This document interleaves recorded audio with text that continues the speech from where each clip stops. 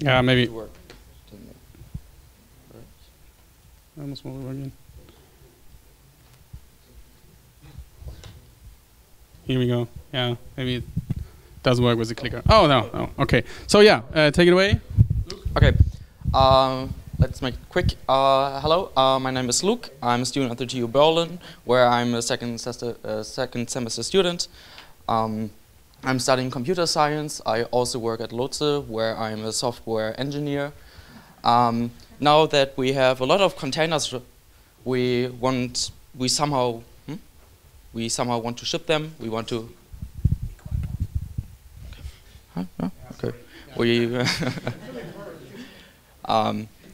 want to ship them. We want to get them on our infrastructure, and for this we need a scheduler. So this is where Kubernetes comes into place. It's an open source container orchestration tool. The word Kubernetes means helmsman or pilot, so it does care about scheduling. It decides where your container should run depending on your workload. It cares about life cycle and health management, so it keeps your containers running despite failures. It's also doing scaling, so it makes sets of containers bigger or smaller. Also, it's doing naming and discovery, so that you can find out where your containers are running, and your applications can find out where your containers are running. For all of those features, it provides you an easy-to-use API on top of your infrastructure, so you don't have to care about your hardware level anymore. Yeah, so it all started at Google. Google internally uses Borg, which is their proprietary container orchestration tool. The learnings and the work heavily influenced the development of Kubernetes, which was started by a group of Google developers. Later it was donated to the CNCF, and with this tool they start over 2 billion containers, so Google is starting over 2 billion containers a week for managing the Google Cloud Platform, so they have quite a big workload. So they published a paper about Borg and what they have learned. So there are some things I'd like to mention. So they try to split batch jobs. So you have your production jobs, which are like website, like their Gmail search and so on. Those are the things you have to run in production, and then you have your non-production workloads, which are things like backing up data. So they run occasionally. And they run them when they had some resources to share, and then they tried to combine those, and they gained a lot of resources back with running production workloads and batch jobs in the same at the same infrastructure. This graph shows us the usage over time. So this red line here is the actual usage, and this is our hardware limit. So at the moment we don't buy any servers, so this is bytes a line. And this is our reservation. This is made up by our scheduler, and this reserves some resources for us. And so this is potentially reusable, and we use this to run our batch jobs, so our non-production workloads. As you can see here, many tasks get evicted in the non-production workload. So you can see this, mostly it's because of preemption. Because when we have a new peak, our batch jobs get killed, and then we have to start all over again, so we'll use a lot of resources. This is a graph of memory and CPU utilization. So this is very important to us because we want to use as much resources as we can. So we have to try to use as much CPU as much CPUs on a machine as we use memory on a machine, because when we don't have memory we can't use any more CPU resources and vice versa. So this is a limit. So because of this, we try to schedule jobs very very smart, so that we can use a lot of resources. Also, the whole approach is application-centric and not hardware-centric. So we are trying to give developers a better experience deploying the application. As you can see here, it's a pretty easy concept. So we can access our API and then start some jobs, and we abstract away the whole hardware. So it runs basically on everything. It runs on bare metal. It runs on Raspberry Pis, on the Google Cloud Platform, and AWS, and on-premise, bare metal. So when we want to manage such a big system, we have to do it declaratively. So we don't want to provision machines by on. We don't want to schedule every container. We don't want to SSH into machines, and we don't want to say how to specifically run everything. So this is a manifest. This is a description of how we want to have things running. Here, for example, this says that we want to have them 3 times running. So we say we want to have 3 pods running, which I will come to back in a minute. And then we define this pod. So we give it a template, and we're saying, when you're starting one, create it after this template, use these specifications. So we want to have a container running with the image hello world. This is the image. It will get built, for example, when you're using Docker from Docker Hub. You can say how many resources you want. So for example, here we have 100 megabytes and 100 milli of a CPU. And then we can also expose ports.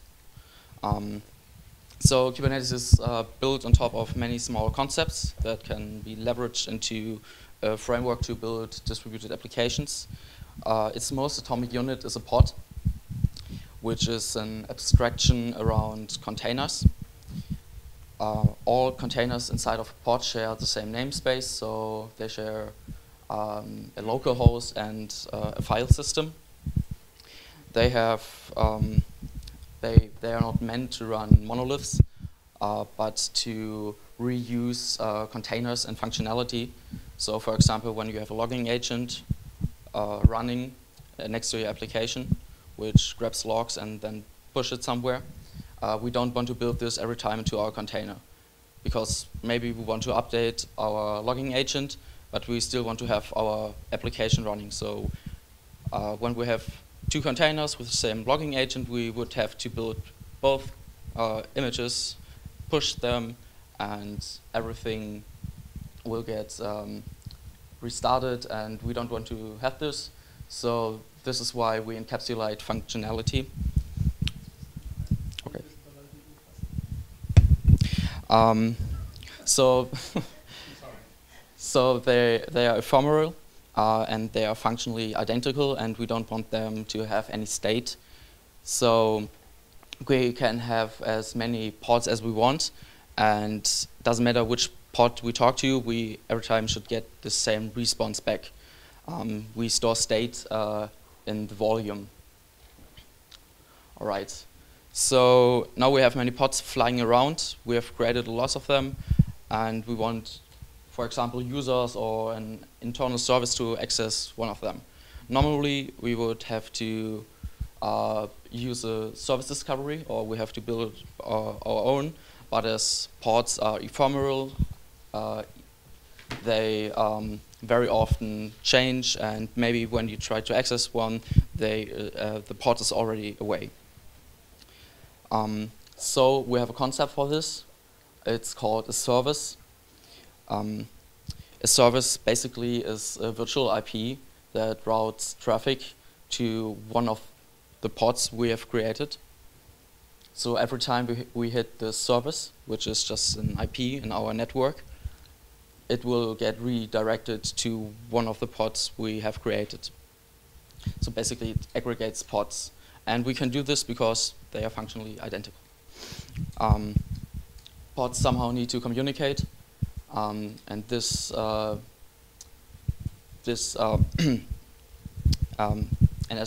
they are referred as small hosts, every pod gets its own IP address. So we can reach pods in our network across nodes with an IP address, and the traffic gets redirected to the pod we want to access. This behavior doesn't change across internal networking plugins, software-defined networks. If we change the hardware or anything, this behavior will still be consistent. Left? Okay. So we somehow need to group pods or resources in general, and therefore we have a very easy concept which can be quite powerful. So we can tag every resource with a key and value pair or a set of key and value pairs, and then we can match on those. This pretty much is it. So thank you for listening.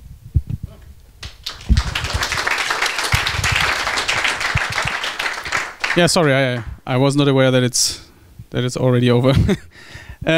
Yeah, thanks for the presentation.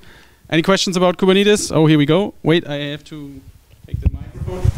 Okay, go ahead. Can you have a mix of Kubernetes and normal HPC scheduling stuff?